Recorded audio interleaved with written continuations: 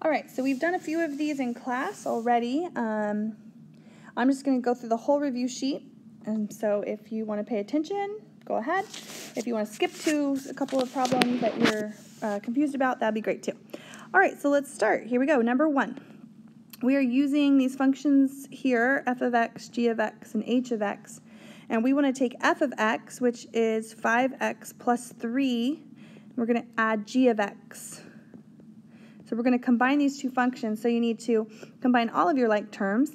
The x squared doesn't have a friend, it just stays by itself, and neither does the 5x, but 3 plus 2 is 5. So that would be the answer to number 1. All right, number 2, you're going to take h of x, which is 2x, and you're going to subtract f of x. Now be careful here, f of x has 2 parts to it, so you have to subtract both of the parts. So you're going to take this minus sign and you're going to distribute it.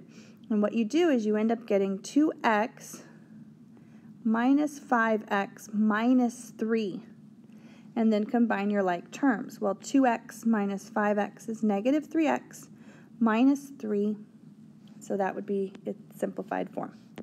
Okay, number 3. Now if you notice, I kind of skipped the directions, which never skip the directions, but it says perform each function operation and then simplify just 1, 2, and 4. So number 3, I don't have to simplify. I'm going to take g of x and divide that by h of x, and that is it. Don't do anything else. Well, sorry, one more thing. Tell me what x can't be. So if I plug into here and I get 0 in the denominator, that means that x cannot be 0. All right, let's move on. Number 4, we're going to take function h, which is 2x, times f of x, which is 5x plus 3. It's nice. This is just a simple distribution problem. So you get 10x plus, 10x squared, so simple, I got it wrong. 10x squared plus 6x. All right, so that's 4 operations, adding, subtracting, multiplying, and dividing. Hopefully you're pretty good on those. Now let's go on to the next ones. So for number 5, these you have to plug in. So we're going to evaluate f of 5. And f of 5 is to plug in 5 into function f up above. So we have 5 times 5 plus 3, and we get 28. If you can do these in your head, that's great. Okay, number 6. 6, we have to do the inside part first. So I need to evaluate what g of negative 3 is. And g of negative 3 is to plug negative 3 into function g, which means I'm going to square it and then add 2. So I get 11. That is not my answer. Then I have to plug into function f. So I want to take f of 11, plug that into function f up above. So 5 times 11 plus 3. The answer is 58. One answer to these problems down here. Okay, let's look at number 7. We're going to evaluate f of negative 10 first. F of negative 10 is 5 times negative 10 plus 3. So that's negative 47. And then I need to take negative 47 and plug it into h. H of negative 47 is 2 times negative 47, which is negative 94. There we go. All right, number 8. Now, people don't like this little circle here, so you can rewrite this as g of f of 0. So plug 0 into function f first. When you do that, you get 5 times 0 plus 3 is 3. Then take whatever you got, which is 3, and plug that into function g now. So g of 3 is, I keep losing my functions, there they are. G of 3 is 3 squared plus 2, which is 11. So your answer is 11. All right, excuse me, h of negative 2. Start by doing h of negative 2 first. Plug negative 2 into function h, so it's 2 times negative 2, which is negative 4. And then do it again. Now take negative 4 and plug that in. Negative 4 times 2 gives us negative 8. All right, and then finally number 10, you will have one of these on the test tomorrow. So you're going to take function h of x, which is 2x. You're going to take 2x and you're going to plug it into function f. So to evaluate f of 2x, you're going to do 5, and then you're going to take the x out of f and plug in 2x in its place. So you get 10x plus 3 when it's simplified. All right, domain and range. So f of x is just simply, it's just 5x plus 3. It's just a line. And so all slanted lines are going to have both a domain and range of all real numbers. G of x is a parabola. If you remember parabolas from a while ago, g of x is x squared plus 2. And if you were to graph that, you would go up 2 and you would draw your nice U shape. Well, the domain of parabolas is all real numbers, and the range would be y is greater than or equal to 2. Okay, we're going to need to find the inverse of f of x and g of x. So f of x starts out with y. We can change it to y just to make it a little bit easier. And what we're going to do is we're going to switch the x and the y. So x over here, y over there, and then solve. So subtract 3 to the other side, and then divide everybody by 5. And that would be f inverse. The inverse for g is to take y equals x squared plus 2. I think that's g. Let me look again. Yeah, x squared plus 2.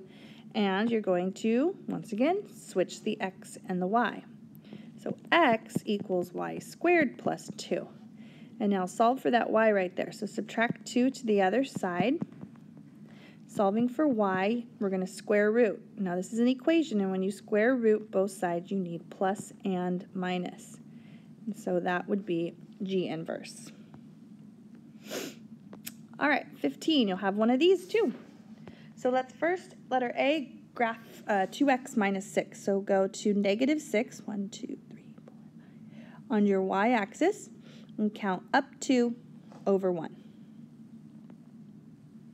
So there's your line. Now, I have two distinct points on here. So my points would be 0, negative 6, and positive 1, negative 4. So now what I'm going to do is I'm going to switch those. 0, negative 6 is now going to become negative 6, 0, and 1, negative 4 becomes negative 4, 1. I'm going to graph those now. So I have negative 6, 0, and 1, 2, 3, negative 4, positive 1. And then that would be the inverse. I don't have to find it. I don't have to switch x and y and do that. I just can switch x and y just in 2 points and then get it. And as you can see, it should be a reflection over that diagonal right there. All right, page 1 done. Next page. This was all of these were from the first quiz that you took. So let's get started. Here we go. We're going to take the cube root of 3 times the cube root of 9, which gives us the cube root of 27, which we all know by now is 3. All right, 17. This is 27 is raised to the 2/3, and x is raised to the 2/3, x to the 12th is raised to the 2/3 also. So when it's a power raised to another power, you have to multiply the exponents. So it's 12 times 2 is 24, divided by 3 is 8. Now don't forget to simplify this also. 27 to the 2/3 is the same thing as saying the cube root of 27, which is 3, and then squaring that number, which is 9. So the complete answer would be 9x to the 8th. All right, 18. We're going to do 64 to the 1/2. That means the square root of 64, which is 8. And then x to the negative 8, we're going to take those exponents and we're going to multiply them and get x to the negative 4th. Now we are not allowed to leave negative exponents in any of our answers. And so 8 stays put. It doesn't have a negative exponent on it, but the x to the 4th moves to the bottom. It becomes positive. All right, 19. This one too, we're going to multiply. It's a power raised up to a power. So we get negative 16. On the bottom, we get 18. So 24 times 3/4. And then we rewrite this so that we do not have any negative exponents in any of our answers. Okay, number 20. Same thing, everybody's raised to the negative 15 here. So this becomes x to the 3/5 times negative 15 gives us negative 9, and y to the 5th. Now, x is unhappy, y is not, y stays put, x moves to the bottom, becomes positive. Okay, 21. If you were to do this in your calculator, it would give you a gross decimal. What you can do is you can do that, go 81 to the negative 3/4, and it gives you 0.037 repeating. So it's actually a fraction. You can change that into a fraction, and you get 1 over 27. Now, if you're wondering, okay, how in the world does that equal 1 over 27? Well, we have a negative exponent, so what we would first start doing is we would drop that down. And then you take the 4th root of 81 and then cube that number.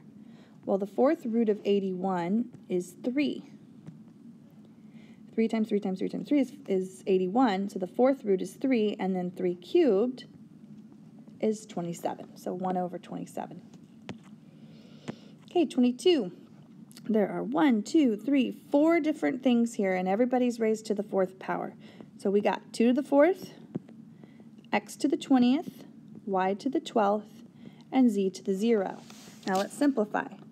2 to the 4th is 16, x to the 20th stays the same, and then this is z to the 0 is just 1, so we're multiplying by 1, so we don't even really need that there. 23. We are going to divide. 6 divided by 9, that reduces to 2/3. And now we have powers over powers, so we're going to subtract our exponents. So for the x's, we have negative 3 over a positive 2. So we're going to take negative 3 and subtract 2 and get x to the negative 5th.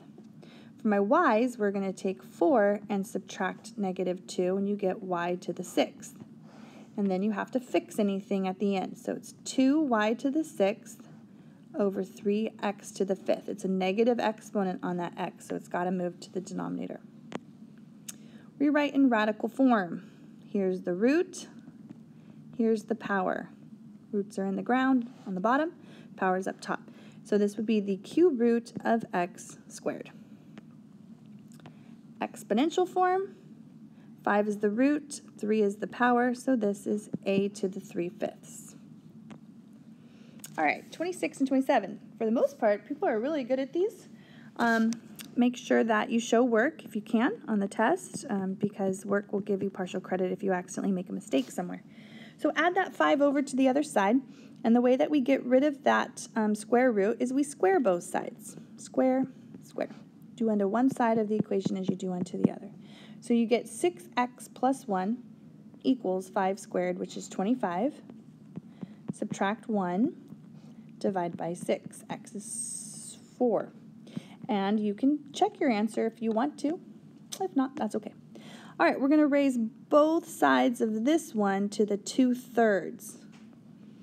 As you notice, this is a cube root, so I don't have to worry about any plus or minuses or 2 answers. It's just going to be 1 answer here. So, oopsie, 7x minus 3 equals 8 to the 2/3. Well, 8 to the 2/3 is the cube root of 8 squared. The cube root of 8 is 2. 2 squared is 4. Add 3, divide by 7. Now you know you got it wrong if you got some ugly number, because none of these have turned out. I mean, they can be, but I like to give you nice answers for your test especially.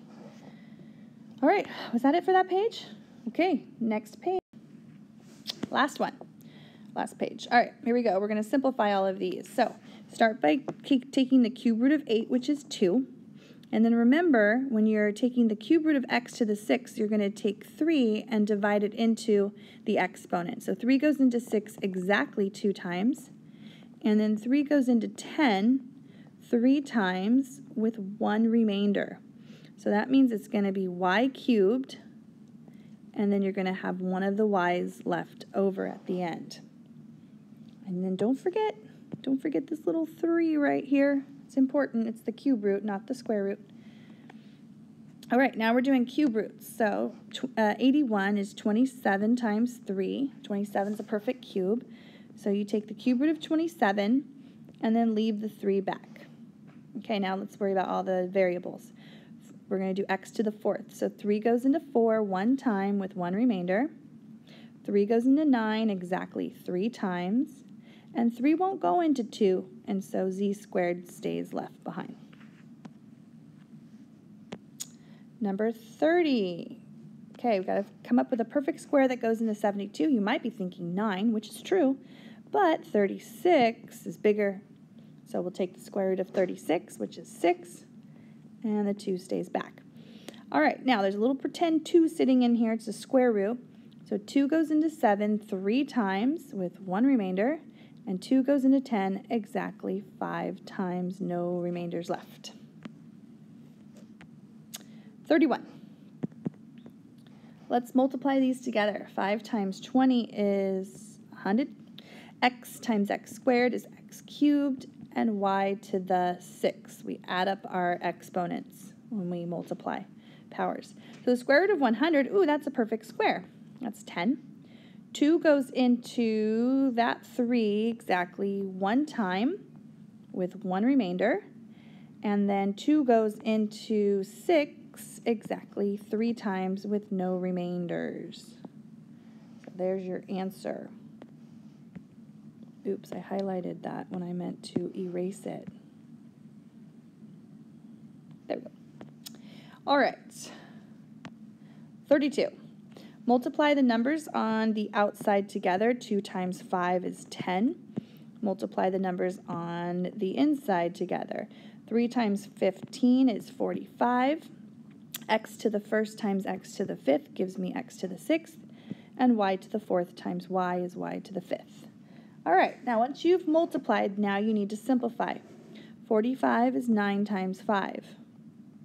Take the square root of 9, you get 3. When you bring that square root of 9, which is 3 on the outside, you multiply 3 times 10. And then we're going to leave 5 behind. All right, 2 goes into this 6 right here 3 times, no remainders. And then 2 goes into that 5 right there. How many times? 2 with 1 remainder left. There you go. Okay, 33. Divide these first. 40, they're both cube roots, so you're allowed to divide them. 40 divided by 5 is 8. The x's reduce, and y to the 5th over y is y to the 4th. Now we simplify. Cube root of 8 is 2. 3 goes into that 4 exactly 1 time with 1 still in the cube root. We're almost done. All right, 34. This one, as you notice, you can't divide anything. You can't divide 2x into 8 or rad 3. So we're going to multiply top and bottom by 2x. This is called rationalizing. We're going to rationalize this. So up top we get 8 rad 6x. On the bottom, rad 2x times rad 2x is 2x. Now, if you leave it like that, I will mark you off a little bit because you can, not like that, you can divide 8 by 2. 8 by 2 is 4 rad 6x over x. Okay, don't cross out these x's here. Don't cross those out because this is not x, it's rad x up top. And so that would be your answer. Your answer would be 4 rad 6x over x. There we go. All right, for 35, we need to rationalize this also. So rationalize this by multiplying top and bottom by the conjugate of the denominator. And the conjugate of the denominator looks exactly the same as the denominator, but it differs just by the inside sign. So this is a minus. I'm going to make my conjugate's going to have a plus. And then we FOIL it out. 2 times 5 is 10. Outside gives me 2 rad 3. Inside gives me 5 rad 3. And then rad 3 times rad 3 is 3. Now, conjugates have a shortcut. All you have to do is multiply the first and the last. And it's always going to be a minus in between those numbers. And then you simplify the top. I've got a 10 and a 3 that want to get together and make 13. And then we have 2 rad 3s and 5 rad 3s will give us, 7 rad 3. 7 rad 3. And this is all over 22. There you go. It's completely rationalized when you have no radicals remaining in the denominator. Okay, and the last two. 36, this is a FOIL problem. 3 times 4 is 12. Outside is negative 18 rad 5. Inside is 8 rad 5. And everyone's going to be pretty good at those. It's just the last step. This is the hard part. You have to take 2 times negative 6. And so that's negative 12. And then you do rad 5 times rad 5, which is 5. Okay, so then you get 12 minus 12 times 5, which is 60. So you get negative 48. And the negative 18 and a positive 8 make negative 10 rad 5s. Okay, for our last one, we're going to combine any like terms. And when you look at this, you can't combine these because they're not like terms. In order to combine, they have to be exactly the same radical, so square roots, and radicand, things inside the square roots. And that's not the case here. But as we know, these are not in simplest form. So rad 12 is really 2 rad 3. 27 is 9 times 3, and the square root of 9 is 3. And we take the square root, we multiply it to get negative 12 rad 3, and then I have a positive 2 rad 3. And so, oops, don't do that. And so 2 minus 12 is negative 10, plus another 2 would give us negative 8 rad 3. All right, well, I hope I did them all correctly. I did them really fast, as you know. If you have any questions, please come to the review session at 7:40 in the morning. Bring coffee and donuts for your favorite math teacher.